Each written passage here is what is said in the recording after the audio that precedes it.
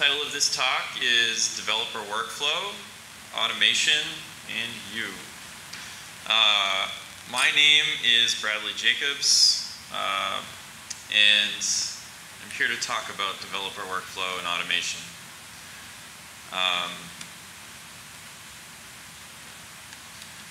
I work for a small company called Boston Globe Media. I am a lead developer, and I specifically oversee all WordPress development at the company. I've been working with WordPress since before themes were introduced in Strayhorn, which was version 1.5. That translates to about 13 years of experience working with WordPress in some form or another. We have a lot of sites at the Boston Globe, and nearly all of them run on WordPress. In fact, the only site that isn't powered by WordPress is bostonglobe.com. The largest of the remaining sites in regards to both traffic and database size is boston.com. As a result, we have a lot of automation set up around these sites to maintain consistency across them and across teams. Now, let's get back to the topic at hand. This image is a perfect representation about how I feel whenever I create a new repo and compare it to pretty much any other repo that isn't mine. And honestly, I think a lot of people can relate to me on that. The title of this talk is Developer Workflow, Automation, and You. But what it really should be is empathy in team development. It's extremely important that we have an understanding of how we work on our code bases.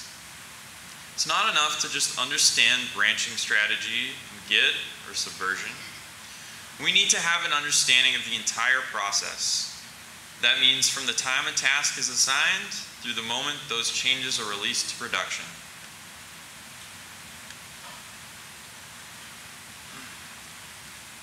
We need to have empathy when building our automation.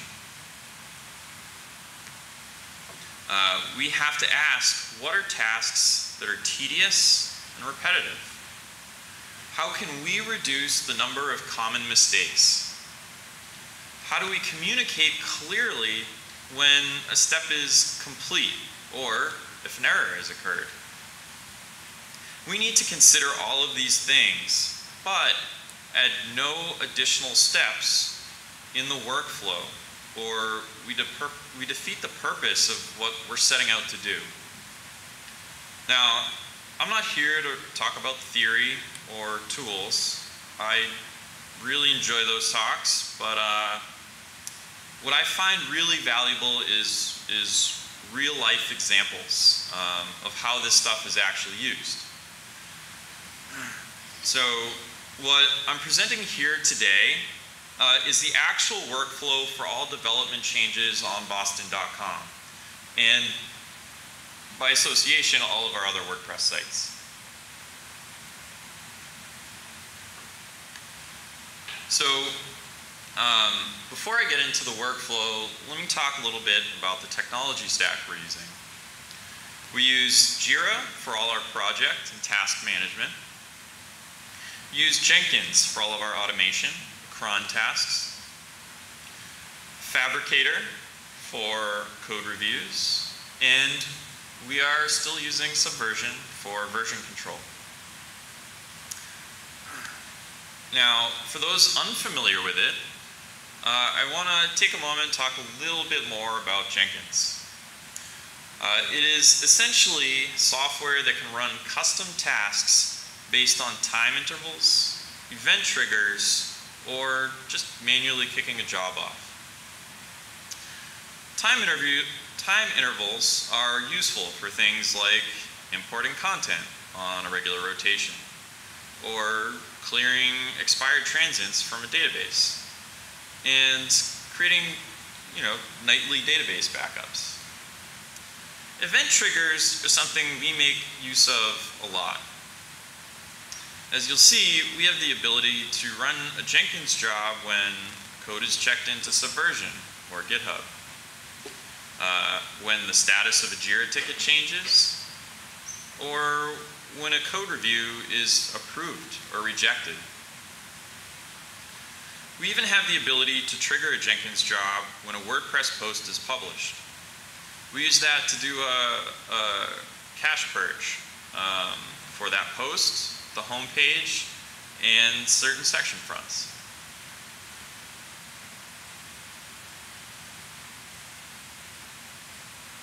Of course, you can manually kick off a Jenkins job task at any time. This is useful for infrequent tasks that need to be very repeatable. We're creating a Jenkins job right now that will copy a Subversion repo and copy it to GitHub, maintaining all of its history. This isn't a frequent task, but it's something with a lot of tedious commands that we'll want to run multiple times before a final cutover. And we'll need to run that for many different code repositories. There are other alternatives to Jenkins that don't require you to host your own Jenkins server. Travis CI and Circle CI, while not exactly the same, offer some similar functionality that you could use for these types of tasks. But let's get back to developer workflow.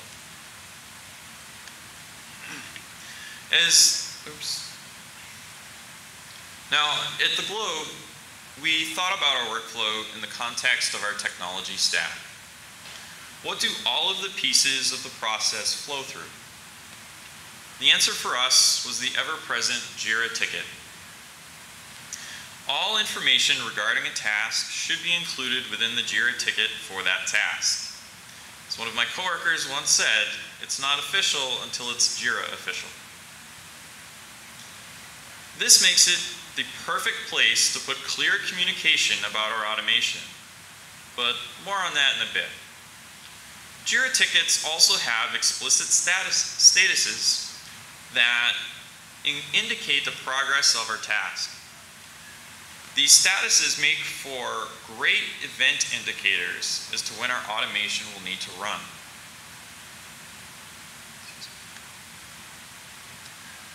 We use the Agile plugin for Jira, and I believe that's what gives us this nice Kanban-like dashboard.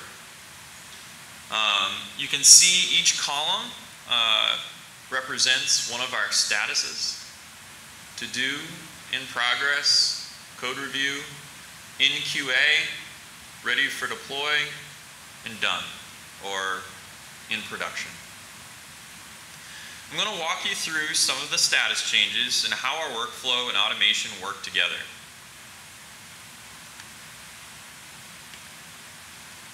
When we move a ticket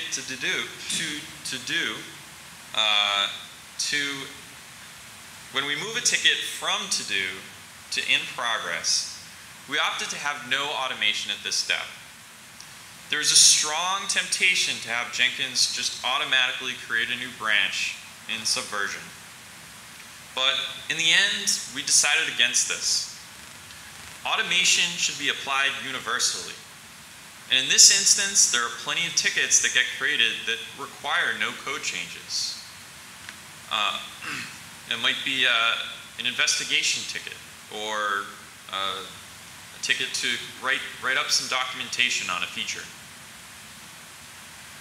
It's vital that our automation adds no additional steps to the workflow, or it'll defeat its own purpose.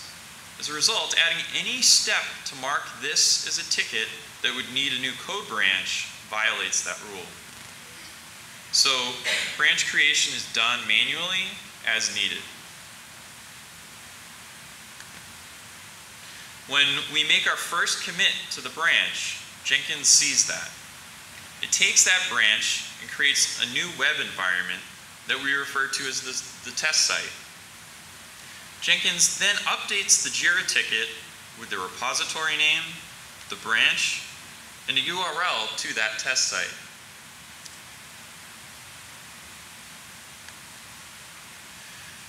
When a developer feels their task is feature complete and tested in their local environment, they can manually move that ticket into the code review status. Without automation, this would be when a developer would go to the command line and generate a code differential for review. This is a tedious task requiring very specific syntax and is very error prone.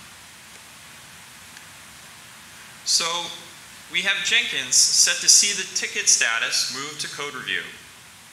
This event triggers a code differential to be generated automatically. It'll use all the commits with the ticket ID in the commit message. This is what the code diff looks like. Old code on the left, new code on the right. We are adding a new file here for this ticket, so there's no old code to display on the left. A reviewer can add inline comments to give feedback, then approve or request changes at the very bottom of this page.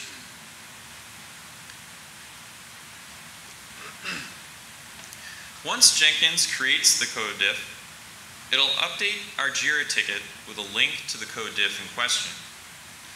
This keeps with our theme of putting all information for a task within the Jira ticket.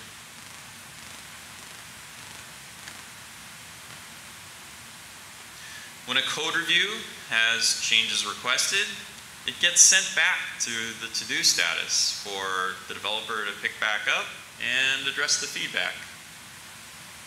When a code review is accepted, Jenkins automatically updates the Jira ticket to move into the in QA status.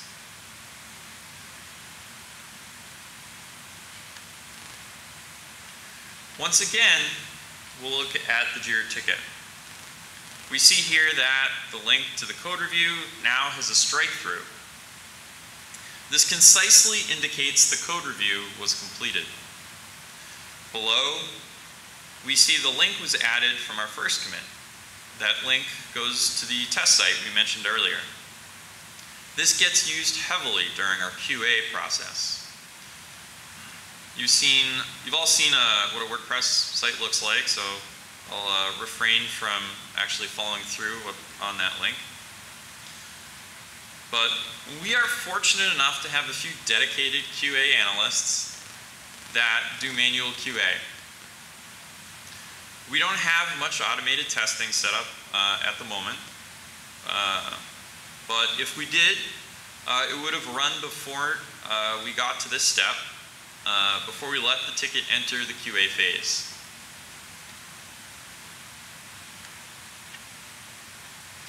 When a ticket passes QA, the status is manually updated to ready for deploy. Jenkins looks for this status change, and it does a couple of interesting things. First, it attempts to merge our code branch into trunk. If that merge is successful, it deletes the branch. Our trunk branch is a representation of what's in prod. So what happens after that? How do we track releasing the code once it's in trunk? Dashboards, dashboards, dashboards. The base for this dashboard was built during one of our regular internal hack days. It has seen a few iterations since then, but at a glance, we see all of our sites within one screen. We know exactly which ones have code waiting to deploy to the next environment. If we drill into one of those sites, let's say boston.com,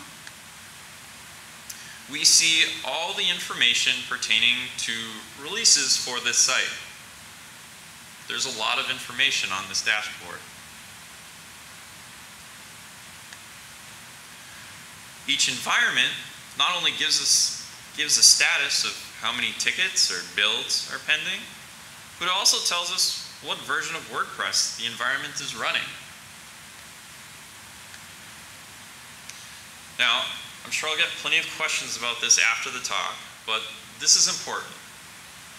The latest version of WordPress gets pulled into every deploy to staging.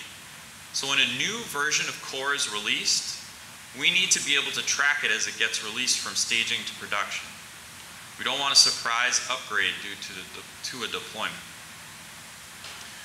This does at times force us to freeze deployments until the new version can be vetted and tested. Why would we do that? For a site our size, we feel strongly that being on the latest version with all of the latest security updates should outweigh any justification for theme or plugin changes to override that. Has this caused frustration from time to time? Absolutely. Do we revisit this decision on occasion? Every WordPress release. Do we have any regrets? No. We have stood by this decision since we launched on WordPress, and no one has made a compelling enough argument for us to change this process.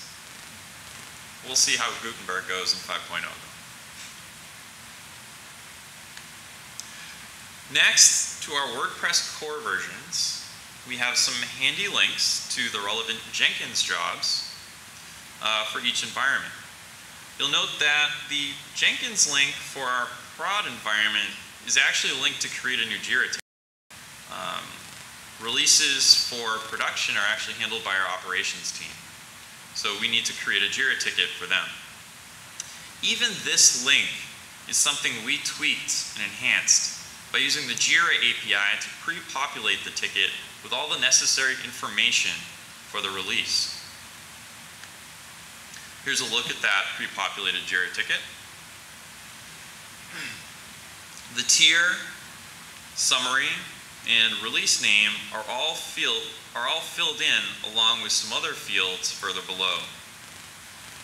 The nice thing here is that it includes the build ID, which is that long number in the release name field. Before this, we had a few instances where copy and paste didn't work out so hot, and the wrong build got released.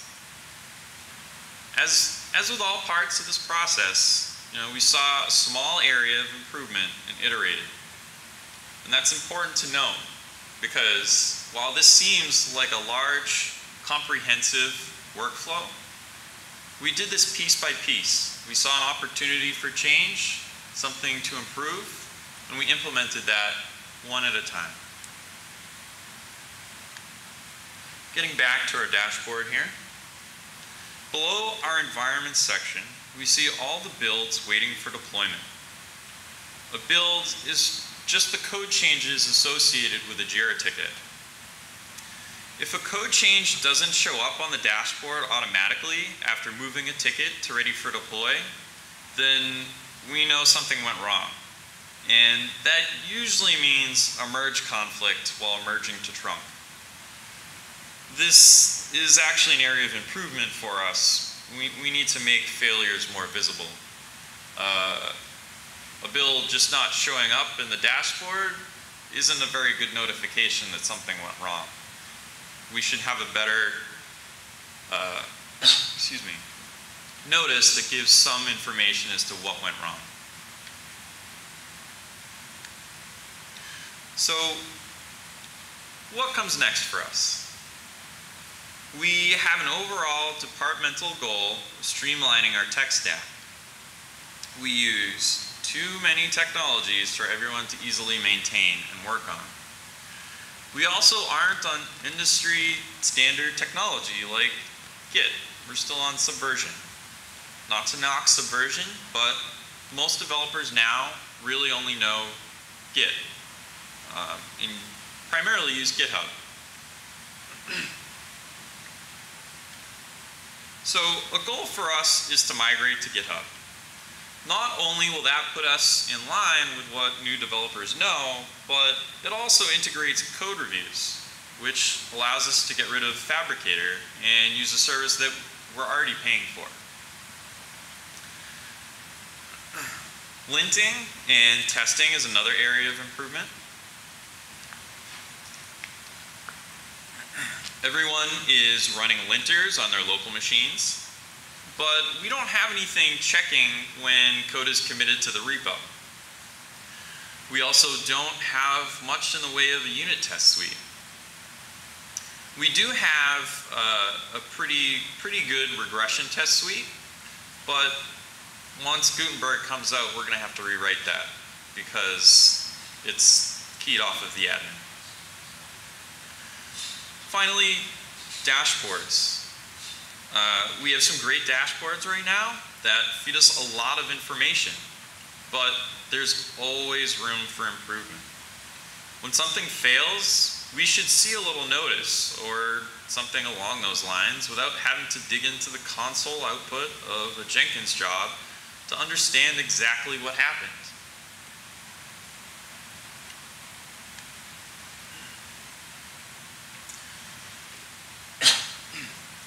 If you want to try your hand at setting up some automation, these are some great technologies that you can consider checking out.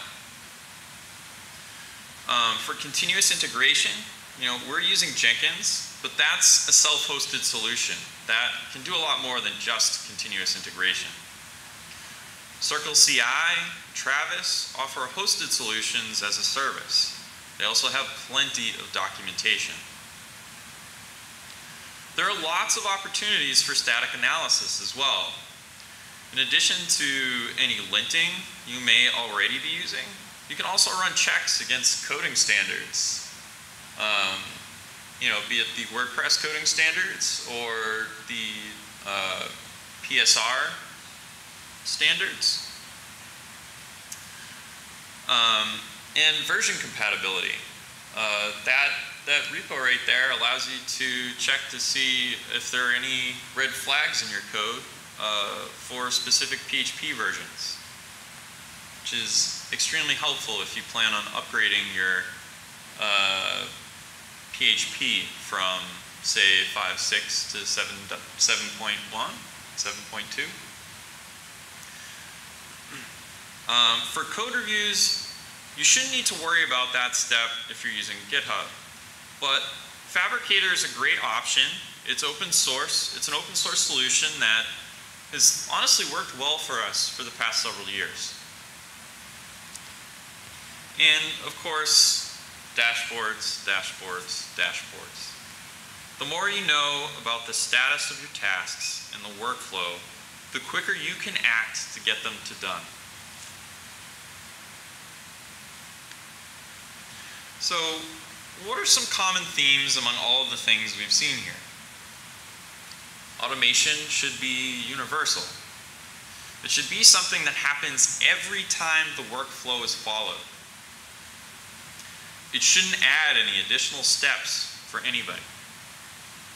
The whole point of this is to reduce the number of things we need to worry about. If something goes wrong, we should know about that faster. And finally, we need to remind ourselves that this is just a snapshot in time.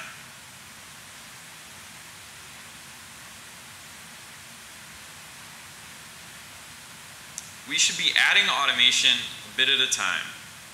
We want to make sure it works the way we want and helps in the way we need. We will constantly be looking to improve the process and the workflow. It's never okay to say, well, that's just how the automation is set up. We have to bear in mind that the automation is there to serve us. We are not there to serve the automation.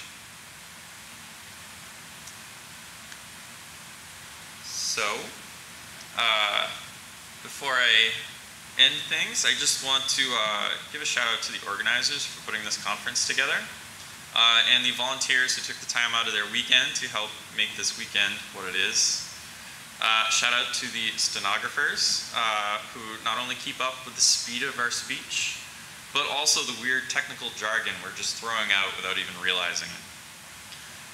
And with that, I ask everyone to go take what you've learned this weekend and code something newsworthy.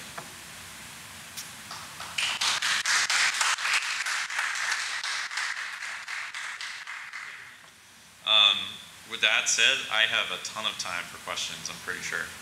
So happy to take those if there are any.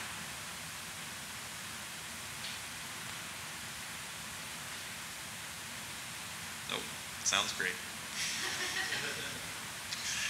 Thank you so much. I hope you've enjoyed your work, Ian. Oh, question?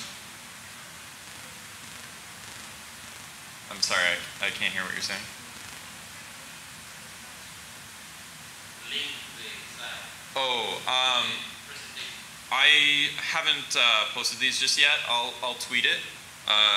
Twitter is here. I will try and tweet that out today. No problem.